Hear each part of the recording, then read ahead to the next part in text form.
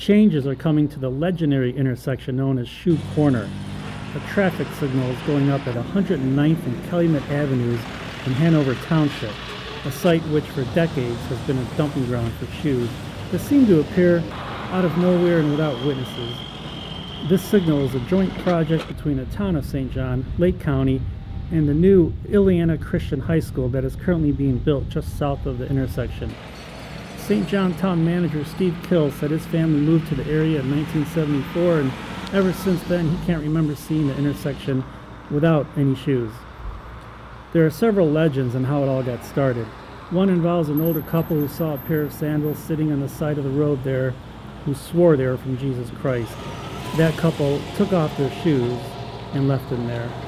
Another legend is that a poor family lived in the area and the kids didn't have any shoes, so people started throwing shoes out for them. Steve Kill said the truth is nobody knows why it started. They're all just theories, and it starts way back before the 70s. Kill said the shoes can be cleaned up by the county, and then within an hour, they're all back.